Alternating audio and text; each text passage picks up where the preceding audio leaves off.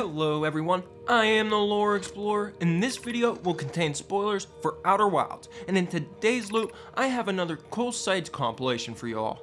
These are some of my favorite videos to make because it allows everyone to see and experience things you may not have been able to in the past, and today, I've got a doozy for you. I took the Harthian ship to the eye of the universe, and while trying to get some cool footage, it got struck by quantum lightning. So be sure to stick around to see it. To begin with, I just used the object spawner mod to place the Nomai shuttle in cool places we haven't really seen them before, and it's nice to be able to see the shuttles in the landing pads and not just imagining what they look like there and all that. Plus, we finally get to see the Nomai shuttle on the Stranger, but that's it for the shuttles. Next up is actually something I did myself. With the help of the Outer Wilds modding Discord, I actually wrote a mod, and during the last update, Mobius added code to the game that was unused in the files. And with that help from the Discord, I went in and activated this code, which lets you refuel using the Stranger's fuel source to make our flames burn green in our jetpack like we saw their, flamethrowers do in the reels. And of course, this isn't isolated to the Stranger, so we can take it anywhere and get this cool lighting effect in visual. I'm not sure why, but I enjoy standing next to other explorers and just messing around with the green fire like nothing's going on. I don't know. If you're on PC, you can go download it now if you want.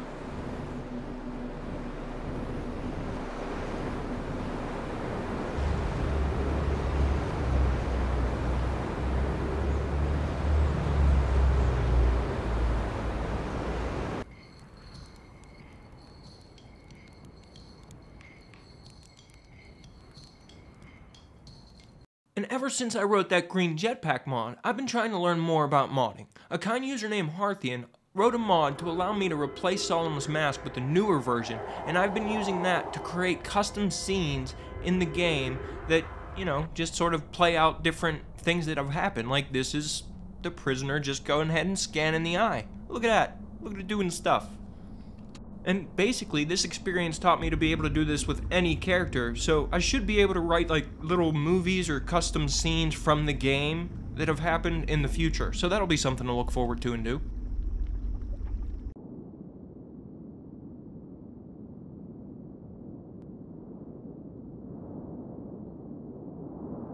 Next up is a bit simpler. I just teleported to the Stranger right upon waking up, and looking at the screen, looking out the window, I was able to spot the Nomai probe just exiting the solar system. I thought it was neat to see through the RGB screen of the Stranger, so I thought I'd share it here. Now this one is super neat. Mega Piggy, a modder, made a mod that forces the character to blink every 2 to 7 seconds, and teleporting to the quantum moon has an awesome effect. As we blink, we can see the versions of the moon change around us, and this is actually consistent with the lore. If we blinked, this should be what happens. Realistically, we should never be able to make it anywhere, but I'll say since maybe we have 4 eyes, we just blink 2 at a time lore-wise, and that's what makes it possible. But anyway, I noticed something neat about this mod, that even with the entire moon teleporting every 5 to 7 seconds or whatever, if you have a shuttle or the tower in sight, it'll stay. It'll stay in one place while the moon teleports. I thought it was neat.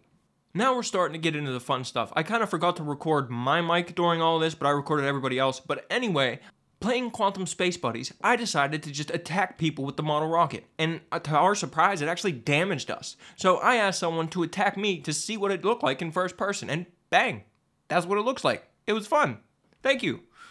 Now, next up, I got so excited when this happened. There's some syncing issues with multiplayer and the rafts, so if you just jump on the raft after it comes down over the dam, like this had to go over the dam and get dropped down, and as it was floating, you can jump on it, and then the syncing issues make it so this wants to go back to that apparatus, but it just flies there. Look at them. They're like the Wicked Witch of the West. What are they doing? And then, I don't know, you feel like a pioneer just with your arm up flying through the Stranger. Look at us, we're flying. It's fun. I like it.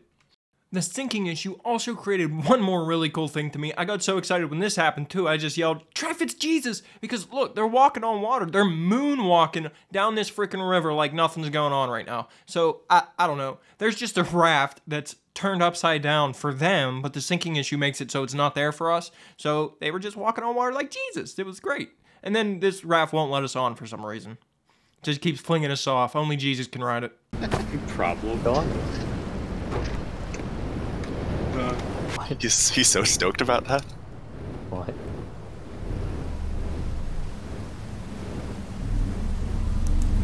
And I was just, like, working on it.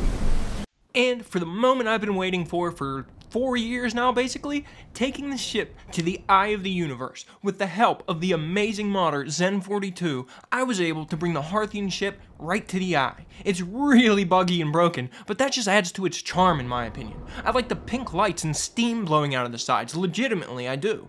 But the real cool thing is what follows, getting to fly our ship through the wormhole and into this strange gray chamber, which I now think to be space-time continuum for the Outer Wilds universe, and that's really cool. But once you get to the other side, like once you exit this, you can turn around and just get a whole vision of the eye and its vortex from the side, and you can actually go through it again if you wanted. If you don't touch the floor here, you can fly out and go through the vortex again and it will all reload. I just thought it was neat. But there are other cool sights to see. And after getting all the normal things out of the way, like just flying around the planet and trying to deal with the gravity and the random, archways and all that good stuff, I started to think a bit like a YouTuber and was searching out some cool footage. So I took the ship to the eye and parked it right beneath the vortex and got a couple cool views of it, parked right under the eye, and it just looked awesome to me.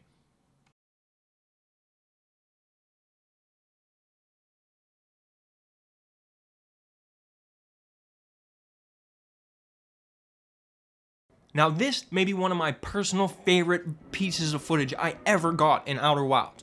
In the Quantum Storm, not only is this just cool background footage I'm getting, boom! It gets struck by freaking quantum lightning. The rock that hit it actually, it did stuff and it moved and it reacted to it and I had a lot of fun. But look, Doctor Who. Jokes aside, that really did remind me a lot of the TARDIS flying through the wormhole in the intro to Doctor Who, so I just had to add it. But that's about all I have for you today. Hopefully, once I dig a little bit deeper and learn more about modding, I'll have a lot more to show you guys. But if you enjoyed this video, I think you should really check out this channel called Zen42, which I'll link in the description, because they have some really cool Outer Wild content on their channel.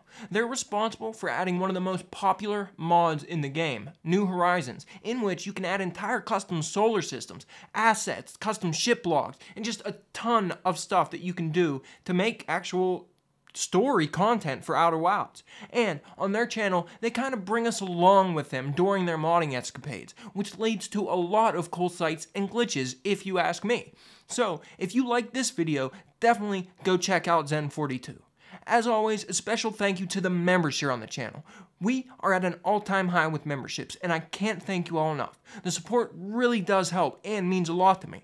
I was just able to buy a badass laptop that is making life a lot easier for me right now, and I don't think that'd be possible without all of you. So genuinely, thank you.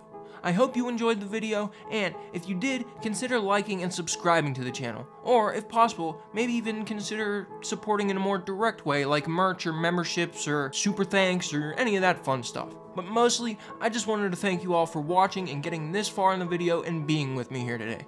So, thanks for watching. I am the Lore Explorer, and I hope to see you in the next video.